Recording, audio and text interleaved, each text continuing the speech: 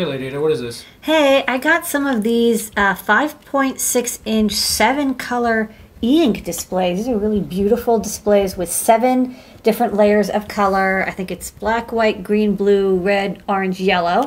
And our designer Bruce came up with these beautiful 7-color images. So they're dithered because you can't overlay colors. You have to have like each pixel be a unique color. And then our Arduino library now supports this. It's called ASEP. I don't know the name of the chipset, so I'm calling it ASEP. And then I'm just reading bitmap images off of the built-in flash on the Feather M4. And here's another image of Adabot.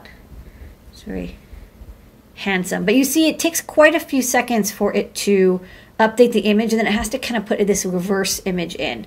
But after the image comes in, I think it looks really nice, like very cell animation-y.